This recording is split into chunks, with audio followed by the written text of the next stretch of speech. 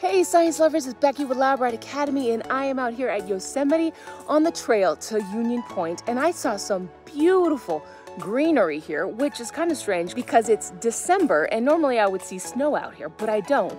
And a lot of the stuff out here is actually quite dull. But this is amazing. This is called moss, and it is part of an amazing ecosystem that is used to try to plant things on the hillside.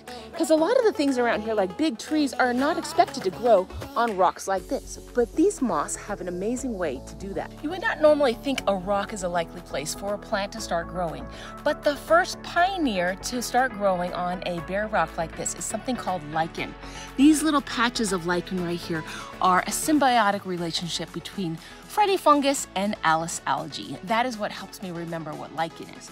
And that starts growing on the rock, and it secretes these acids that start breaking down the rock into tiny little particles. Those particles are the perfect environment for the moss to start growing on there.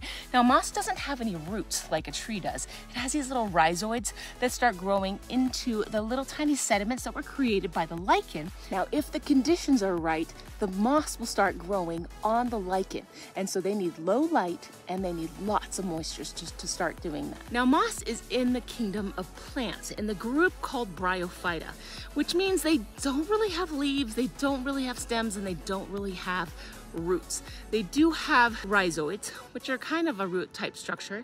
They have tiny little leaf-like structures that grow around a stem-like structure, but it really doesn't have what you would normally think as a plant. One of the interesting facts about moss is the way that it reproduces. These guys have sexual reproduction, which means that they have sperm that goes from one plant to the egg of another plant, and those create sporophytes. And those sporophytes make the spores that will make a new moss plant. But they also reproduce by asexual reproduction, by just breaking off. Right here you can see the moss starting to die away, and once the moss starts to die away, it creates nutrients for other plants to start growing right on top of that.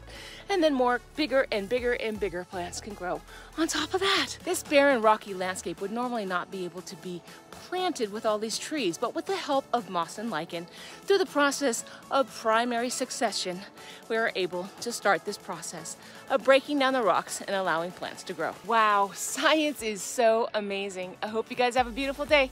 God bless. Bye-bye.